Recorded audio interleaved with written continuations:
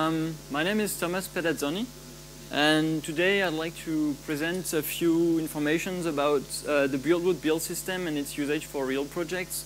Basically, the idea that led me to propose that talk to the Embedded Linux conference is that I'm using Buildroot almost on a daily basis to build various Embedded Linux systems for various devices. And even so, the tool is pretty easy to use. I thought it would be useful to share some kind of best practices and how I use it to build the systems that I run on various devices. So briefly, I work for Electrons, which is a services company in the embedded Linux business doing development and training. One of the things worth mentioning is that all of our training materials are freely available on our Creative Commons license, so you can all download them and see what they are. I'm also a contributor to Buildroot, obviously, and I come from the southwest of France, but I guess everyone has already guessed where I come from thanks to my terrible accent. Okay, so today we're gonna see a couple of things about Buildroot, so for what it is and how it works, and a few examples of systems I've generated with Buildroot. The idea of that first section is just to give enough background so that everybody can get some useful information from the second part, where I will present some of the best practices. The idea is that people who have never used Buildroot or just use it a little bit can understand the rest of the presentation. So I will then give best practices on different aspects on the system configuration and Buildroot usage. Finally, present a few features that will be part of the next Buildroot release, which should appear next month, and give some conclusion and hopefully have some time for questions at the end. So what is Buildroot? It's an embedded Linux build system. So its goal is to automate the process of generating a cross-compiling toolchain, of generating a root file system with many libraries and applications, and automating the process of compiling a kernel image and possibly multiple bootloader images. So the idea is that you define a configuration and it all does the work for you in an automated way and reproducible way. It can also do any combination of these, so if you're not interested by the cross-compilation toolchain, it can just generate a root file system. If you're not interested in having Buildroot generate a kernel image, you can do it separately, so it's pretty flexible in that respect. It uses a kconfig configuration mechanism, so any random kernel developer knows how it works. It's a very familiar mechanism for describing the configuration. It's completely written in Make, so a language that I guess most of you and most of us know quite well.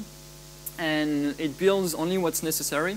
So contrary to other build systems that have the tendency of building a lot of things, to build a base system with Buildroot containing just BusyBox, it takes less than 2 minutes from scratch. So you download Buildroot, 2 minutes later you have a ready to run BusyBox-based system. It's designed with simplicity in mind, so whenever we have new features proposed in Buildroot, we very much try to make sure that it keeps the KISS principle. So there are some features that we kind of reject or don't want to integrate, or try to find a simpler way. So we really want to focus on simplicity here. So we use standard languages, as I said, kconfig and make. The infrastructure is relatively lightweight, so in just a couple of hours or days, you can have a pretty good understanding of how Buildroot works internally. It's very easy to add packages and customize the build system behavior, as I will show in the presentation. It is best suited for small to medium-sized embedded systems. So if you have a system with hundreds of applications and libraries to integrate, probably Buildroot is not the right tool for the job. It's really good for systems with, let's say, 10, 15, 20, 30, maybe up to 50 different libraries to integrate together. And the reason is that Buildroot doesn't track which source package installs what in the final root file system. So as soon as you have installed something, you cannot remove it without regenerating the whole system again.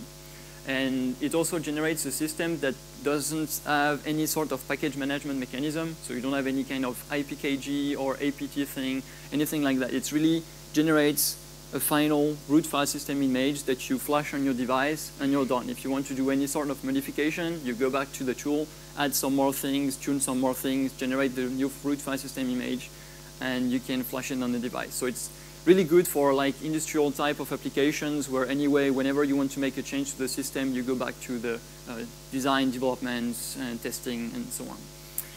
It has about 7 red packages. I'm not exactly sure of the total count, but it packages things like x.org, Qt, GTK, and many networking related things and so on. So there's already a lot of prepackaged stuff, and it's easy to add more. There are stable releases published every month, and this has been the case since almost 3 years now, something like that. And it has a pretty active user and developer community. So basic usage, make menu config. You get an interface where you can configure the architecture, the toolchain you want, the selection of packages you want for the target, so all the x.org, busybox, and all the like. The type of file system images you want, so if you want GFFS2, UBIFS, SquashFS, or whatever. The bootloader images you want, the kernel image you want, and when is its configuration. All that thing is stored in a .config file, just like the kernel. You run make, and after some amount of time, usually pretty small, so as I said, 2 minutes for the very basic system. And in the output images directory, and I will get back to the output directory in a minute, you have the final images. So here there are multiple bootloader images, one first stage bootloader, a second stage bootloader, which is U-boot, and then a kernel image, and then multiple root file system file formats. And it's just ready to use and to flash on your device. So it works. So as I said, it's kconfig based for the configuration. So you have config.in files for each package and for the kernel and for the bootloaders and so on to describe all the various configuration options. And everything gets stored in a .config file as usual. When Buildroot starts up, of course, the first thing it needs to have is a cross-compiling toolchain. So it can either generate it, and in this case, it's limited to userspace. So for a long time, Buildroot has been associated to the userspace project, but these days it can really handle any type of C library you want. And in practice, for basically all of the projects that I do, I use either glibc or glibc and almost never userspace. So that link between Buildroot and userspace is really no longer correct these days. And the reason is that Buildroot can also import an existing toolchain. So you have a code sorcery toolchain or whatever existing toolchain, Buildroot can just make use of it. Or it can use crosstoolng as a backend to generate a toolchain, and in that case, crosstoolng is capable of generating userspace, glibc, or glibc-based toolchains. Once the toolchain is ready, then we can start building the root file system itself. And for that, Buildroot starts from a skeleton, so it's just a few configuration files, initialization scripts that are common to all file systems that Buildroot builds. So it takes that and puts it in the root file system. Then we have those things ready. Buildroot goes through the list of selected packages. So you have selected busybox and Havari and GTK. Then it goes through those 3 packages, their dependencies and then the undependencies and so on. And it fetches them from the internet, configures them, builds them, installs them in the target root file system. It will also do the same for the kernel image and the bootloader images if you requested to do so. And once those things are installed, it will generate the final file system images using fake root because Buildroot does not run as root. It does everything as a user and uses fake root to create a final file system image containing device files and with appropriate permissions for various files. Because I'm going to be talking about various places in the source code organization, here is a brief top-level overview of how Buildroot is structured in terms of source code organization. There is a board directory, which I will cover in more details later, containing hardware-specific and project-specific files. A boot directory with all the config options and recipes for building the various bootloaders, U-boot, barebox, grab, and all kind of xloader and things like that. Configs, so just like the kernel, there are some default configurations, which I will also cover in more details later. Yes, we have a little bit of documentation as well, especially when it comes to writing additional package recipes. The file system directory contains the config options and make files to generate various file system images, as I was saying, and also the default root file system skeleton, so that's very limited number of configuration files and scripts that constitute the basis of the root file system. Some config options and make files to generate the Linux kernel image, and also some real-time extensions like Xenomai or RTAI are now supported.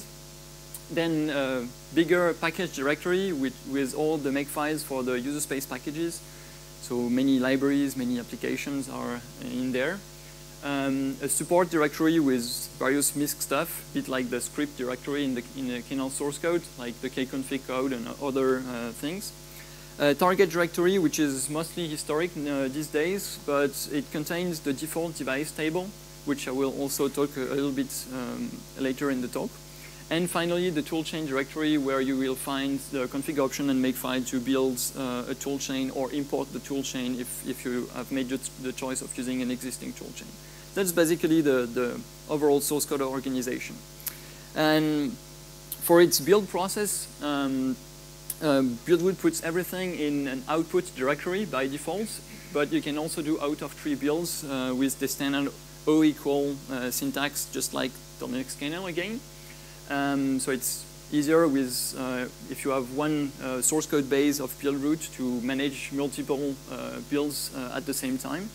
So in this output directory, you have a build subdirectory, which contains itself one subdirectory for each component that has been built. This is basically where Buildroot extracts the source code for the Linux kernel, for GK, and so on, and builds those components inside those directories. It has a host directory, which contains like a root file system-like organization, in which you will find utilities built for the host. So when you do cost compilation, you of course compile things for the target, but also need a couple of utilities that run on the host. And Buildroot tries to be as independent as possible from the distribution you have on your Linux machine. So it builds a couple of host utilities, and those are installed in the host directory. So in host user bin, you have some utilities compiled for your host. And inside this host directory, you have the host user and host tuple of your target sysroot directory, which is the sysroot of your target system, which is a location which contains all the libraries, headers, and other things needed to build application and libraries for the target. And the reason why this set of files is inside a directory called host is that host is our SDK. It normally contains all the set of files and programs that are needed to build more applications for a system you have generated with Buildroot. And I'll get back to that later in the talk as well. Staging is the location where historically all the sysroot things were installed, and so nowadays it's just basically a symlink to that location. Target is the target root file system. So compared to the sysroot, it contains the street binaries, no headers, and generally no static libraries and a lot less things. And it also doesn't contain any device files because, again, Buildroot doesn't run as root, so it doesn't create the device files. And finally, the images directory, which I already presented before, contains the final images, which are usually the end results you're interested in. And two examples of system for which I've generated Buildroot, so I will be relatively vague on the final application of the systems. But one of them is an 8091 based platform with several devices like GPS, RFID readers, GSM modem, Ethernet, USB, and kind of stuff. And the goal was to make a Qt based application which receives data from RFID readers and then talk through GSM with a central server, receive data from Ethernet and so on, and do some logic here. So what do we have for the Buildroot configuration? We use a code source ARM glibc toolchain, so we can use glibc.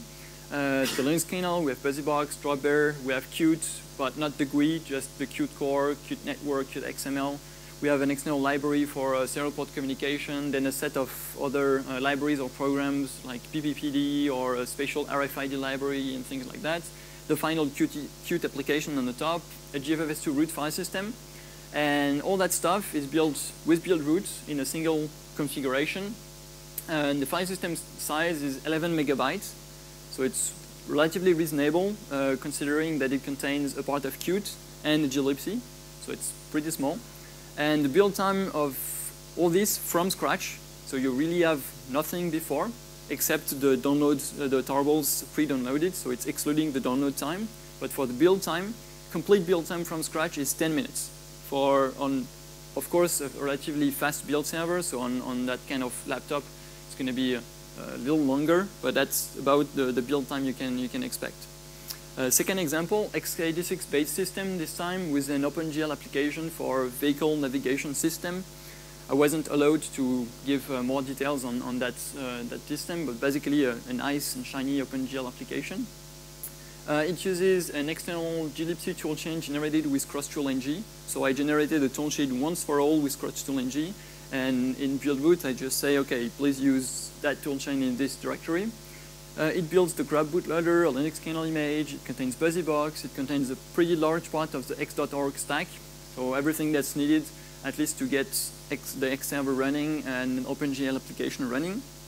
It has the ATI proprietary driver for supporting the OpenGL acceleration, and a couple of other libraries like Video for Linux, ALSA, and stuff like that, the Lua interpreter, Dropper for SSH, and things like this, and the OpenGL application itself.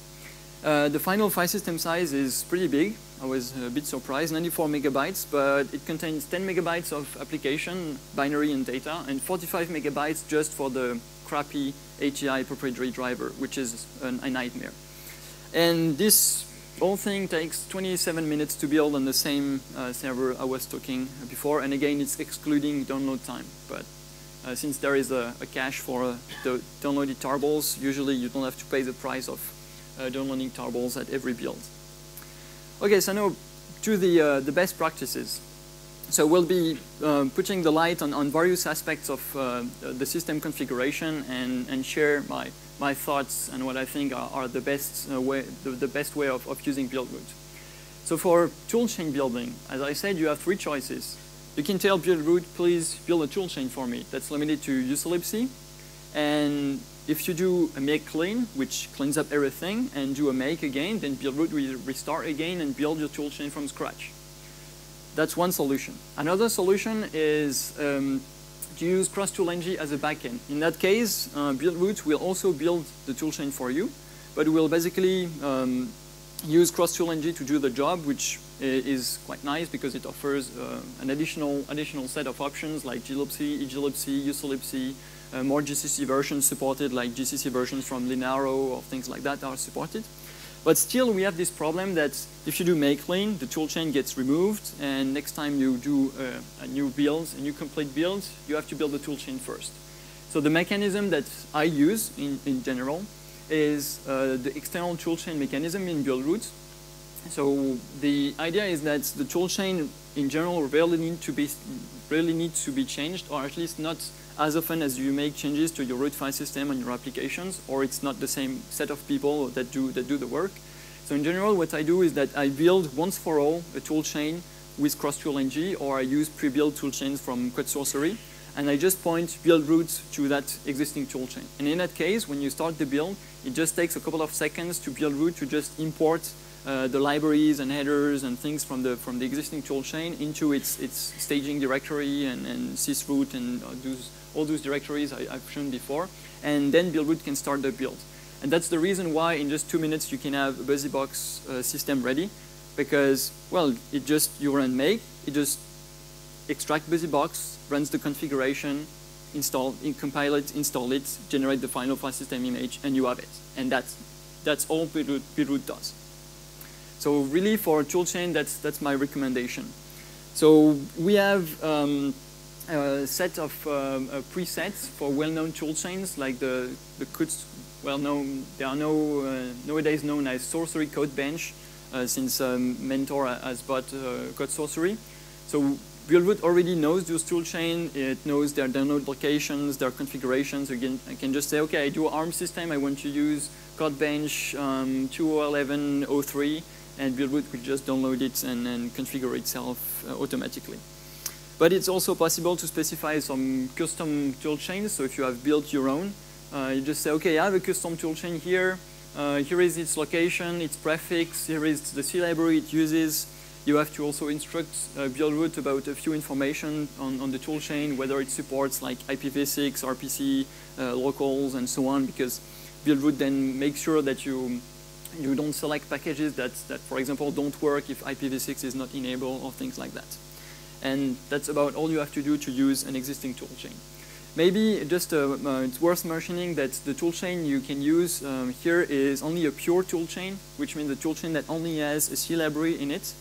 If you, for example, look at the preliminary Linaro pre-built toolchains, they are not pure toolchains. They contain several libraries, a Python interpreter, a Perl interpreter built into it.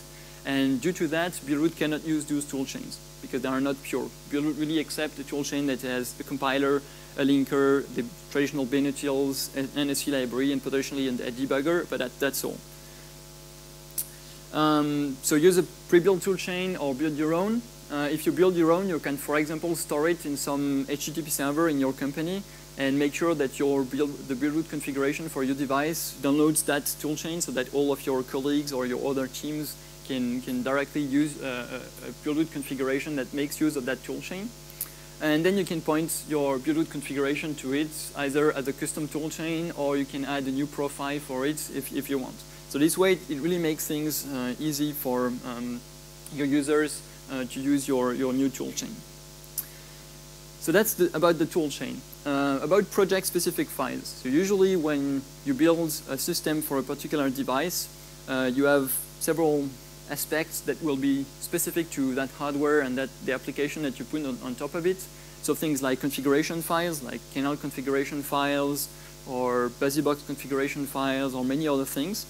You probably have some additional files to put in the root file system, so not applications, not libraries, but maybe configuration files for network servers or whatever. You may have initialization scripts or anything. You also probably have some specific kernel patches or bootloader patches or things like that. So many files that are relatively specific to your project. And in that case, in Buildroot, the right place to put them is in a directory that you can create in a board directory. So I usually do board, my company, and the name of the project. And here I put everything that's specific to my project. And I will go through a list of things that I put in that directory.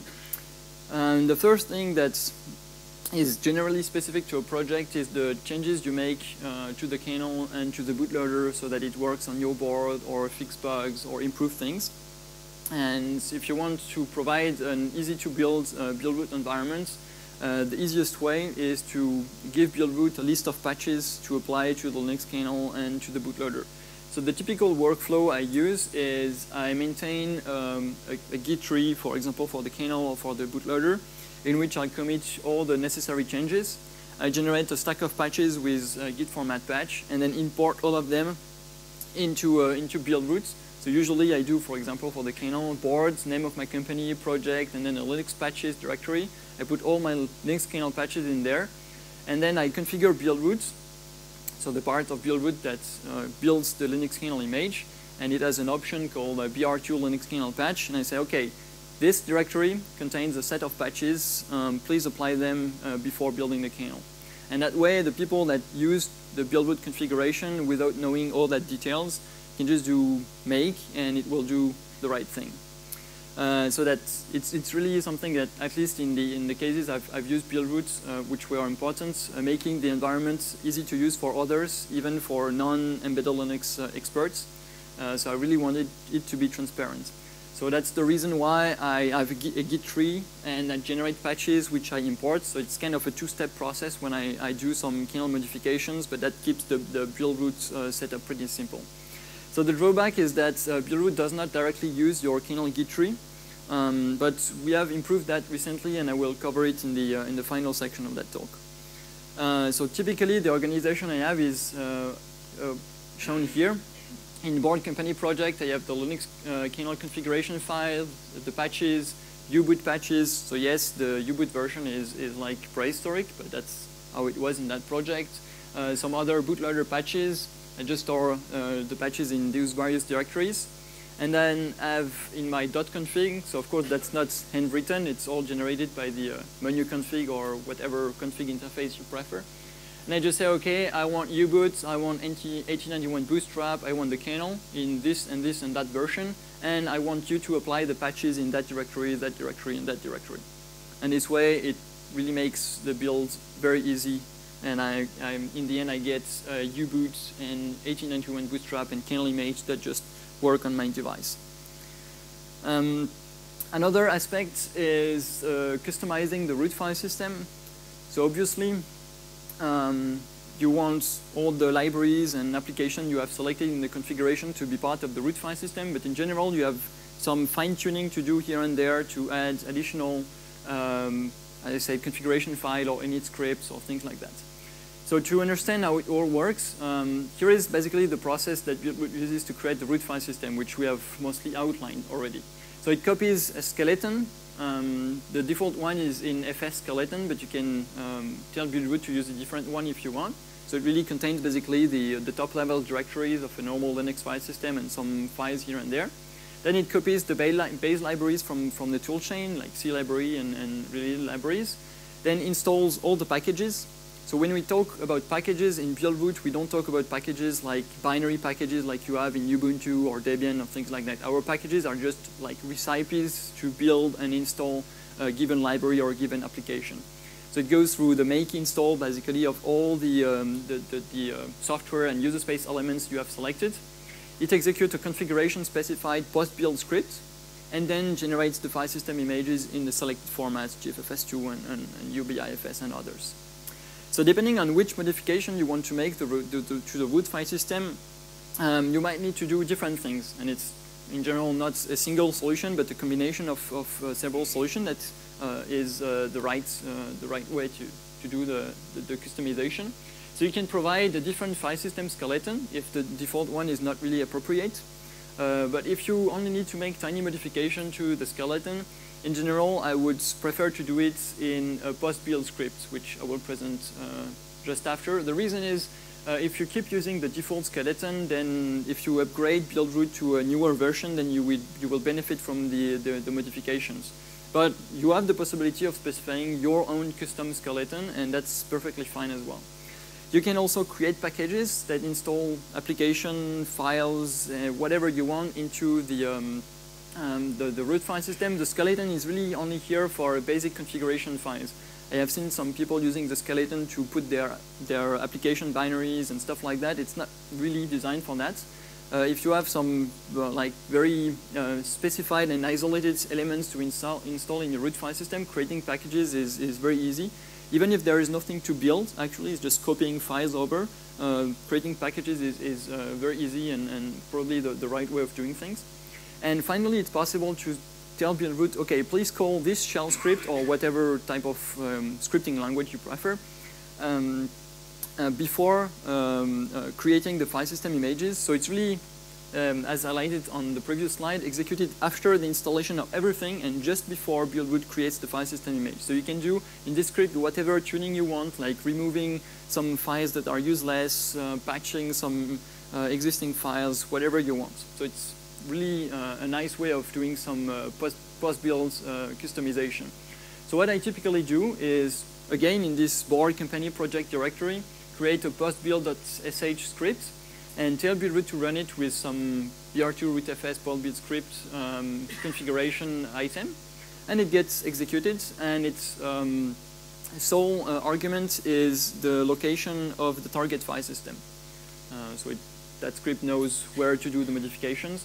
So typically, I do things like tuning the init tab, the fs tab, or secure TTY files.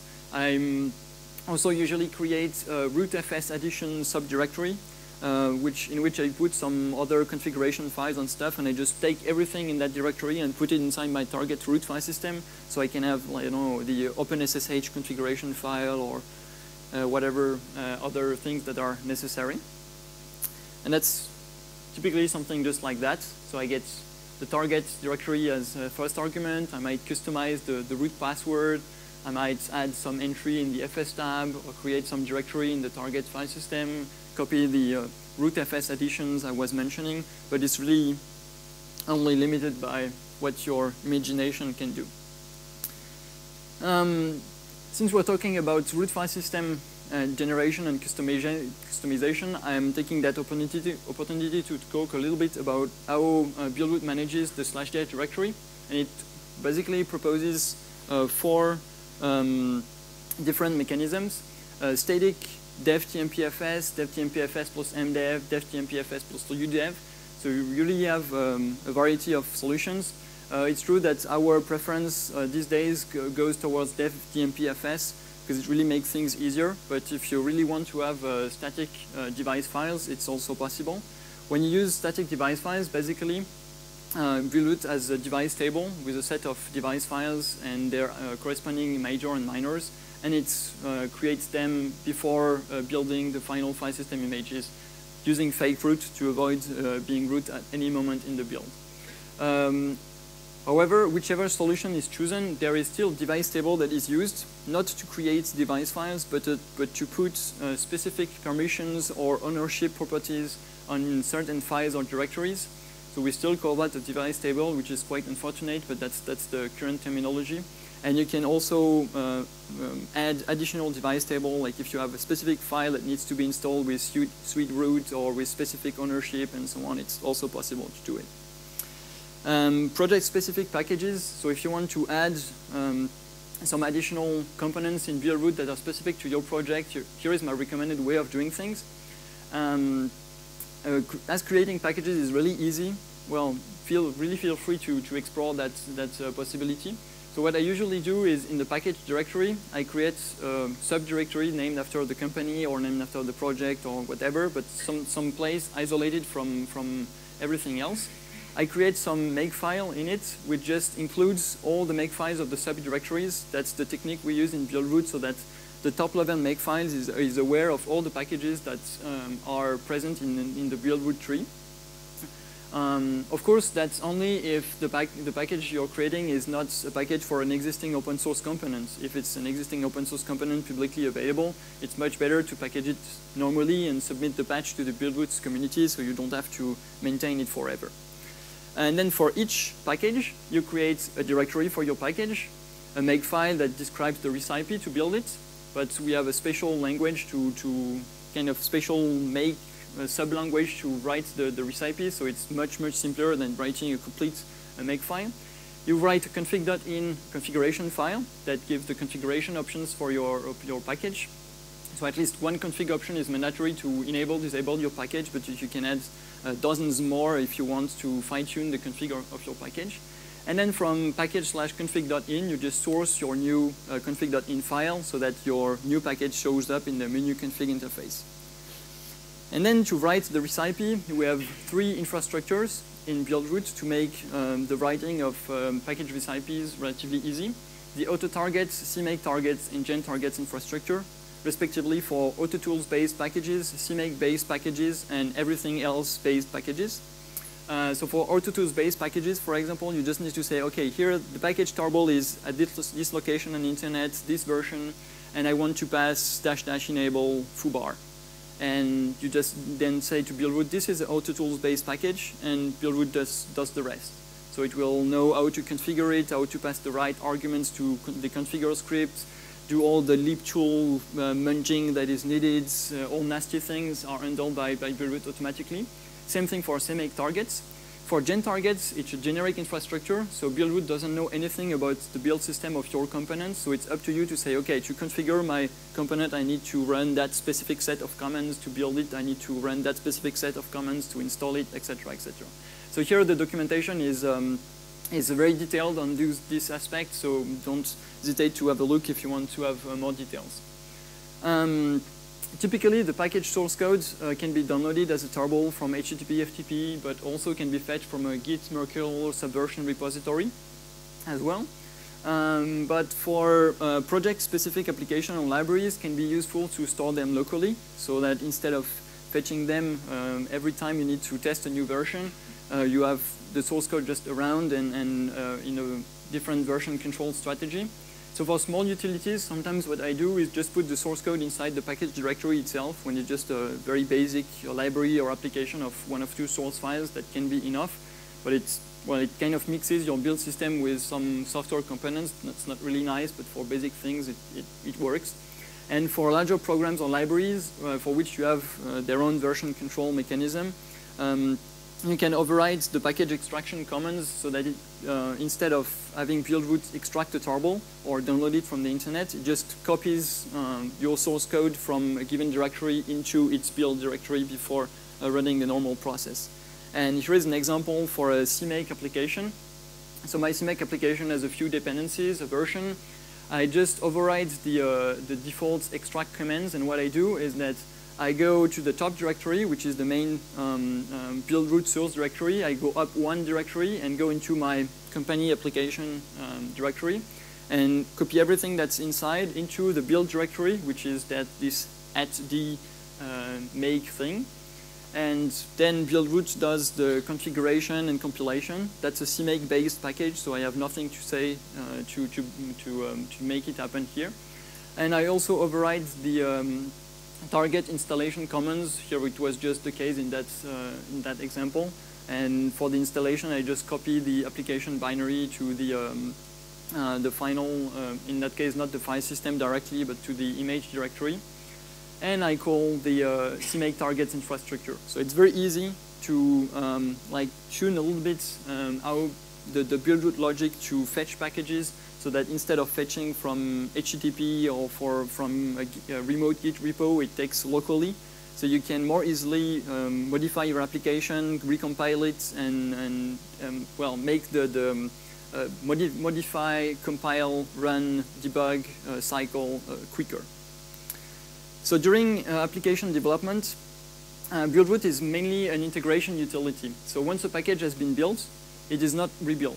So Buildroot basically keeps stem files to know which package has been built, and if that stem file is still around and its state is correct relatively to other stem files, then the package is not rebuilt. So when you work on the development of a component like an application or a library, and you work actively on it, like you make modification, you fix bugs, you make improvements, usually I think it's more convenient to build it outside of Buildroot. Really have to see Buildroot as something that takes all your software components to produce your final file system image, but during the development of your custom software components, it's still much easier, at least in my opinion, to do it outside of Buildroot. So whatever build system you use, AutoTools, CMake, or custom makefile, or whatever, just use the Buildroot infrastructure, and I will give some details on that, and do your compile, test, debug cycle as if Buildroot wasn't here. We have some new features that should make that a little bit easier in the future, but that's still an ongoing effort. So basically in the host directory, we have all of our SDK. So the cross compiler is there, all the libraries for the target, all the headers for the target, the pkg config files, and all kind of things like that are inside this host directory. So you have the cross compiler, typically ARM Linux something, or PowerPC Linux something, or MIPS Linux something. And use binaries of wrappers that make sure that the appropriate sysroot option is passed to your compiler. So if you don't know what sysroot is, basically it makes things magic and make sure that your compiler will find the libraries and headers that Buildroot has built and installed into the sysroot without you having to specify some terrible command line options.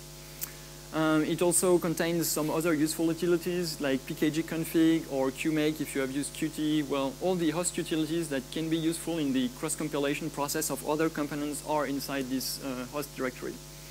For example, for CMake-based packages, it also generates a toolchain description file. That's a CMake concept, which is, I think, quite nice. You can just tell CMake, okay, I want to build this component using the toolchain described in this file. And this configuration file is automatically generated by Buildroot. So building an external CMake-based application or library on top of a Buildroot system is really, really easy. So here are some examples for a single file application which I built manually with GCC and use pkg config to ask for the right library flags and C flags to use glib 2.0. So just a relatively simple line. For AutoTools component, it's also relatively easy as well. Just export where the cross compiler. There might be some additional flags to pass as well, but that's the baseline. And for CMake, we have this toolchain file description, and that makes it very easy to use CMake application as well. So that allows you, during development of your libraries or application, to build them externally. And only when you are reaching like the end of the development, you can well, put them inside Buildroot as packages. It's still possible to force Buildroot to rebuild the package, and I use that quite often. because, well, when you do work on Buildroot, you don't want to clean everything up to make a new try. So what you can do is know a little bit how Buildroot works internally. And the way it works is by storing stem files. So those are empty files, and they are hidden because they start with a dot. And they mark that each step of the package build process has been done or not done. So there's a stem file for the extract step, for the configure step, for the build step, etc., etc. And by just removing one of those stem files and running make again, you will basically force Buildroot to rerun that step again. So if you want to rebuild the package, you remove the .stamp builds file, do make again, and Buildroot will just rebuild that specific package.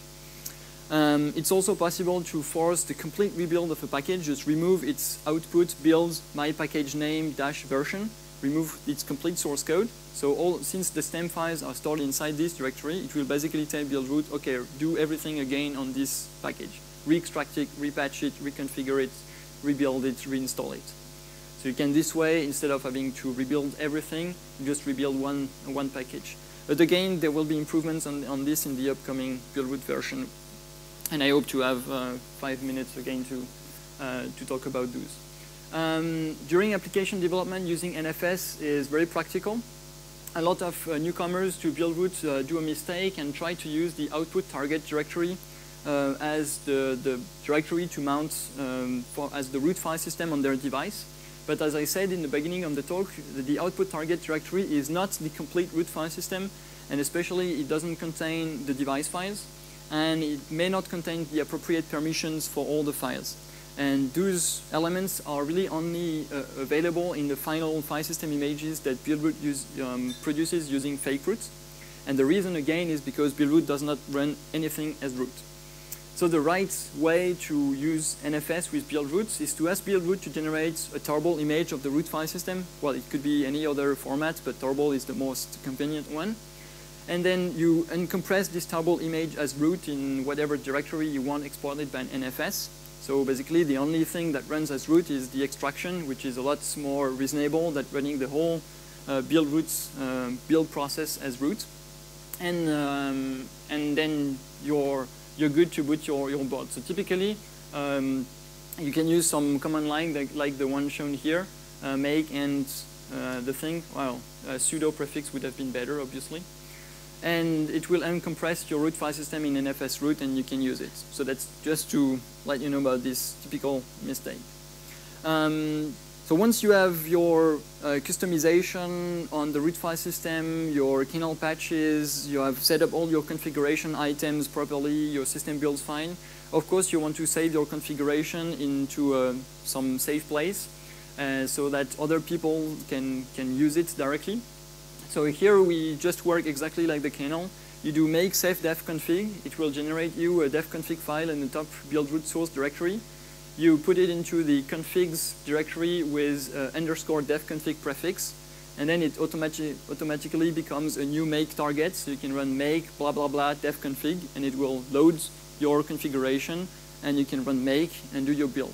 So typically for the Buildroot systems that I do for customers, I do such a configuration and then just tell them run make foobar def config make, and it just runs for some minutes depending on how many packages you've selected, and they have their system ready, and I know that the builds will be exactly the same as the one I've done on my machine.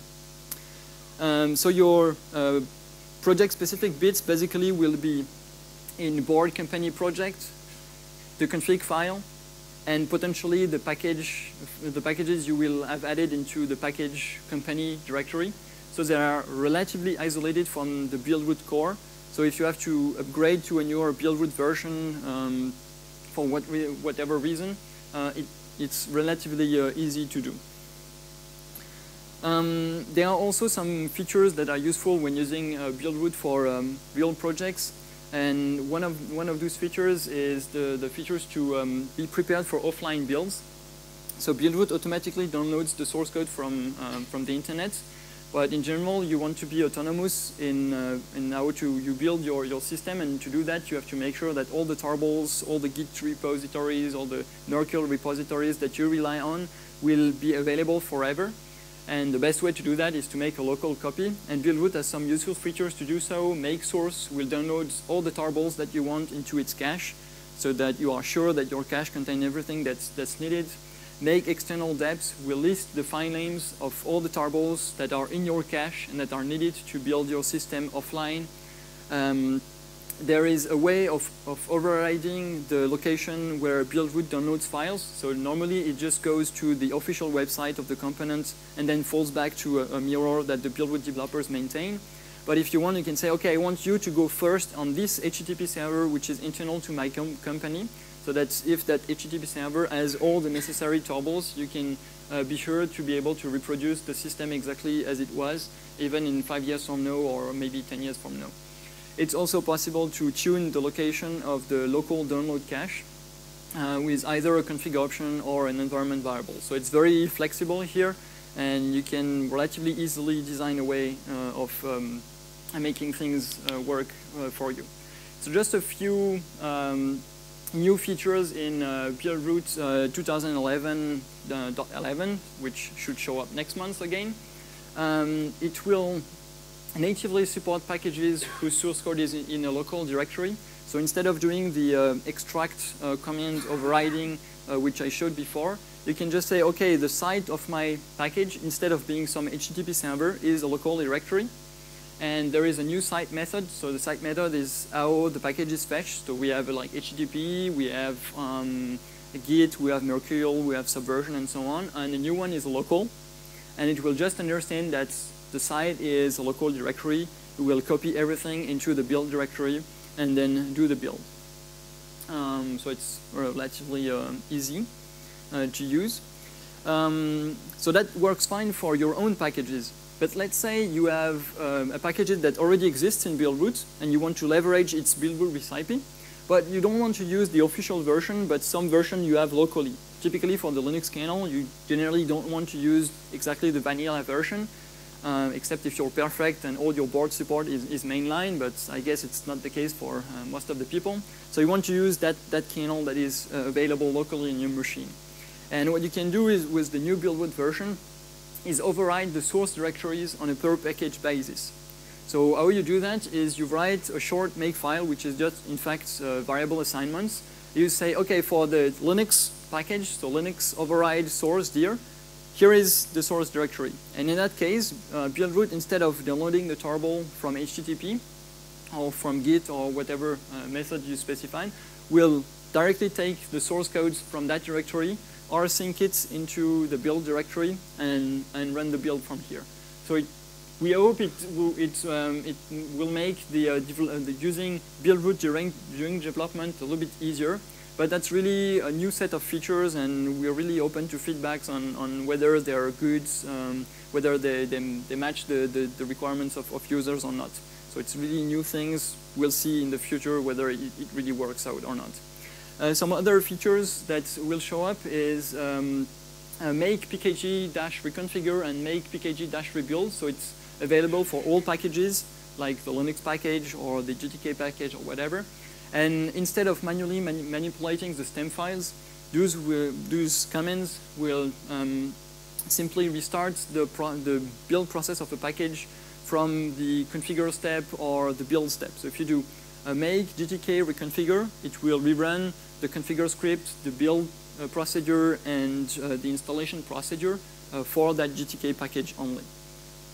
We will also have support for fetching from Mercurial repositories, and support for fetching using SCP, both for packages and for the primary download site. So this is also a feature useful in inside companies when you have a different way of sharing packages, source codes than HTTP or FTP. So I think Buildroot has multiple features that make it relatively easy to customize the generated system. Maybe the documentation wasn't really obvious about all those possibilities at the moment, and I hope that this talk has kind of filled the gap here. I think it makes Buildroot able to generate embedded Linux systems for a wide range of projects, but I think with a preference on moderately sized systems, so systems with limited set of packages. On bigger systems, real distributions will probably be better. And the good thing is that with all those possibilities, Buildroot remains simple enough to be understood by non-Linux experts. And that's a really good thing about this build system in my opinion. So I think we have a couple of minutes left for questions. Yes?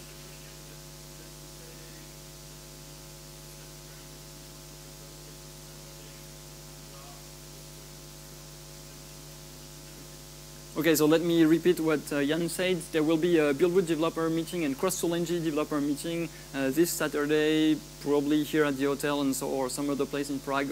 So if some people are interested in discussing this further, we'll have a full day for discussion. But of course, if there are other questions, yes? What are the major disadvantages compared to open-embedded or? So the question is, what are the major advantages or disadvantages compared to Open Embedded and Yocto? So which basically is the, would say, traditional question about Buildroot. Advantages, I would say, simple to get to used to, simple to modify, simple to change. So simplicity, and maybe build time. At least from my experience, the build time with OE is, even for relatively small systems with just 3-4 packages, is relatively long. So that's probably on the advantage side. On the drawback side, Buildroot is not a distribution generator. So OE or Yocto build you a set of packages in the real sense of the term, binary packages, and the system that is generated, you can install and remove and upgrade packages exactly like a normal distribution. And Buildroot does not do anything like that. It really generates a final target file system image, and if you want to do modifications to it, you have to go back to Buildroot, add some more packages, remove some others, and so on. And also Buildroot does not track installed files. So if you remove a package from the configuration and you run make, it doesn't get removed from your root file system. You have to rebuild everything from scratch. So that's kind of a drawback that keeps the build system very simple. So it makes it, in my opinion, usable for moderately sized systems. But for bigger systems, definitely I wouldn't recommend Buildroot. So it really depends on what you're doing. If you're doing a multimedia full feature system with hundreds of packages, you want to allow the user to be able to upgrade some parts of the system, like add new applications, things like that, without upgrading the whole system, definitely Buildroot is not the right tool for the job, and OE and Yocto are probably. If you're doing an industrial system with 10, 20 packages, you want some simple tool and that non-embedded Linux experts can use, I think Buildroot is the right tool for the job, but maybe OE people and Yocto people will disagree. So I think we're not targeting exactly the same type of system, even if there is, of course, some overlap between the two solutions. I hope that answers the question. Yeah, it has a kconfig interface as well, and a normal make language, so that's all part of the simplicity thing, in my opinion. So if you're a kernel developer or like normal embedded Linux developer, it's really easy because that's tools you know already. Yeah.